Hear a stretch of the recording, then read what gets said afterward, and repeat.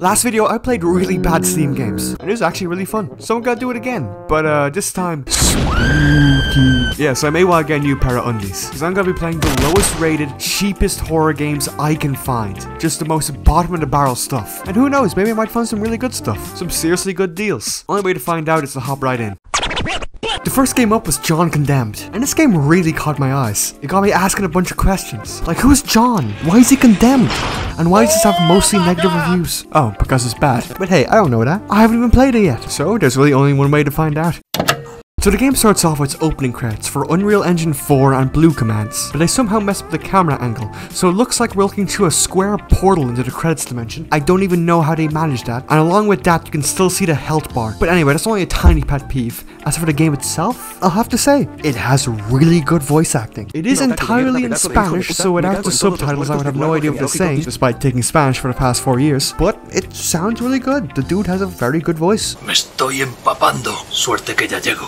La cabaña debería de estar por aquí según las coordenadas. As for the game itself, well, you start out as good old Johnny Condemned here, and he's a killer, and his dad was too, some sort of hitman or mob boss. And since his birth, he was raised to be the best assassin on earth, until one day he's sent out on his final mission. He's walking through a cold, wet forest when boom, a big floating ball of cum. He approaches it and starts tripping balls. That's when the big ball of floating cum starts talking to him, and then shoots him. This causes his soul to go to a purgatory-style maze. The big ball of cum starts talking to him again. Every single purple speck you see in this room is the soul of someone you or your father killed, trapped to wander these halls forever. And like, sweet, like, damn. Who was this guy? Genghis Khan? Like, this dude must have got a 25-player kill streak. To have killed this many people, he wouldn't need a tactical nuke. Alright, also, as you just seen, I got hit with one of the scariest jump scares known to man. It is a pretty spooky game. There's like ghosts and stuff. What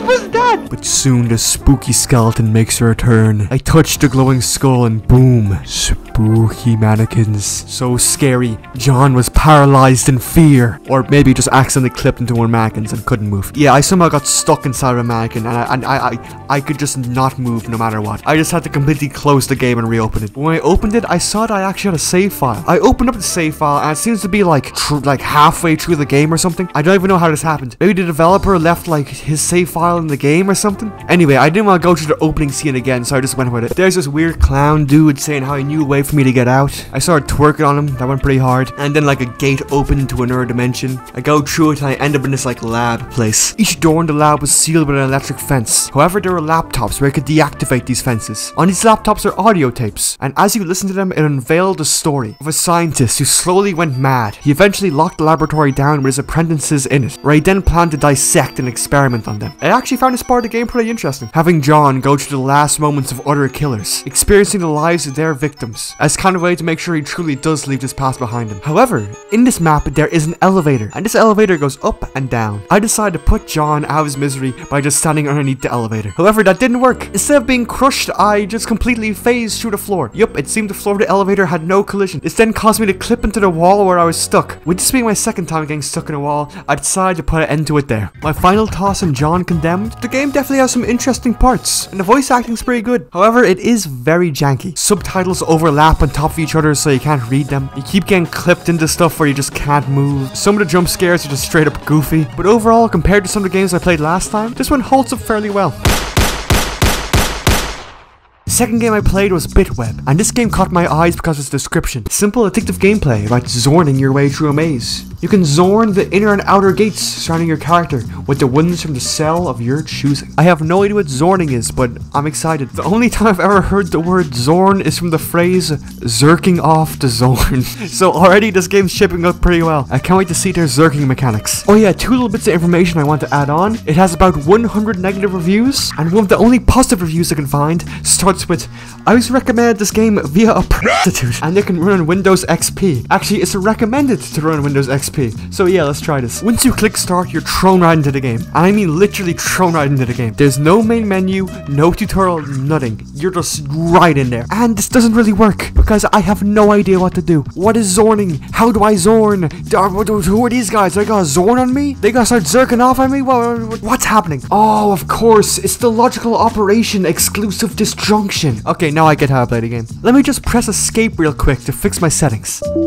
Ah, I see. So I start playing the game and it's pretty simple. There's these wolf things and they bite you. Except you don't actually take any damage. You just lose points. Points you get by picking up these little, like, I don't even know what they are. They're like flares, drinking potions, getting chests, or gathering babylicious babes. And I'll be real with you, there's not much beyond that. What you're seeing on screen now is pretty much the entire thing. Like, this is all there is to the game. As you saw before, there's no opening, no main menu, no tutorial. You open the game and it's just this. You press escape, the game closes itself. Yeah, what you see is what you get right here. The third game is Paranormal Teens, a indie evangelical Christian visual novel. Well, at least according to the reviews, which are also mostly negative. It's made by Redlyne and Visual Wordplay. Makes sense considering it's a visual novel and it's very Christian. And they've made one other game, The Sibling Experiment. And I'll be real with you, I don't even want to give this one a chance. Oh yeah, also one more tiny bit of information. The game has an IMDb page, where it has one user review, 2 out of 10. Since it's a visual novel, of course there isn't much gameplay, so let's give a quick plot synopsis. You're a paranormal investigator on a show called Paranormal Teens. The whole crew has their own personality and gimmick. One's a demonologist, one's a psychic in training, one's a conspiracy theorist, one is just some dude obsessed with aliens. But anyway, they go to the crash site, some freaky alien shit happens, and the only way to make sure no one dies and you get the good ending is to convert to Christianity and start praying to Jesus. Overall, pretty based. And for an evangelical Christian game, it is surprisingly good gay rep. I'm gonna be honest, the game isn't that bad. I like the dynamic of a lot of the characters. And sure, yes, by the end of the game it gets very Christian, so I get if that puts you off if you don't like religious influence in your games. But if you don't take it too seriously and kind of go with the goofiness of the game, it's actually pretty fun. Since it's a story game, I won't talk too much more. It's free in Steam, so if you want to see more of it, go check it out. There's also some pretty funny quotes to be had from this game, such as, why do UFOs and aliens flee in the name of Jesus Christ? And that sucks. But on the flip side, sometimes the background and the art style as a whole can suddenly switch from hand-drawn to just actual real PNGs. And sometimes it can actually be kinda creepy. The next game is Sower Dolls, and I'll be honest with you here, I broke the video's rules for this one. This game is positively rated, and on top of that, it's paid. Yup, I busted out the big bucks for this one, 22 cents. But I just had to. The publisher who publicized this game, qzeq, has just put out so many bangers, such as 3D Hentai Shooter, Hentai Shooter 2 World Tour, Hentai Shooter 3D Christmas Party, Hentai Shooter 2 Uncensored Edition, Hentai Detective, and Cute Cats 1 through 3. So in short, yeah, this game had big shoes to fill. I booted the game up, it had a pretty funky start. The start menu was pretty bare bones, but it got the job done. We soon find out the game is set in Lazyville, leading me on to assume that this game is set in the same universe as Lazy Town, but this time a bit more sinister, with ghouls, goblins, gnolls, flipped assets. Very scary, and the only way to stop it is to find 5 dolls. So I start exploring the town, ghostly whispers skirmaging to my ears. Oh hell no, that's way too dark. Fuck out of here. Okay, spooky ambience talk put to the side. The lighting on this game is a bit messy. Like when there's no lights in a room, there is no lights in the room. It's not even dark in a scary way. Like your screen is literally just pitch black. So you're just fumbling in pure darkness trying to find this statue. Oh hello, Mrs. Amputee lady. Ah, she seems to be sleeping alright. That's the face I make when I'm sleeping peacefully. But eventually the spook master himself found me. There I was, face to face with the gimp man of Somerset, England. I tried to run, but he was too fast. I was captured. And after dying, I was met with the scariest music I've ever heard in my entire life. Yup, when I think scary music, that's what comes to my mind. Luckily on my second run, I found out his weakness was half-a-meter tall fences. And also that he doesn't run, he just slides. He just has no walking animation. Yeah, so a lot of the games today were subpar. However, they do seem to be made with passion. And I do hope the devs who worked in them and made them were able to learn something and go on to make greater things. Who knows? Maybe they're out there right now in the progress of making a fantastic game, a real piece of art, something that will change the world, or maybe just more games. Either way, this is pretty fun. I hope you enjoyed it as much as me. If you did, subscribe to check out the next one. And yeah, that's it. See ya.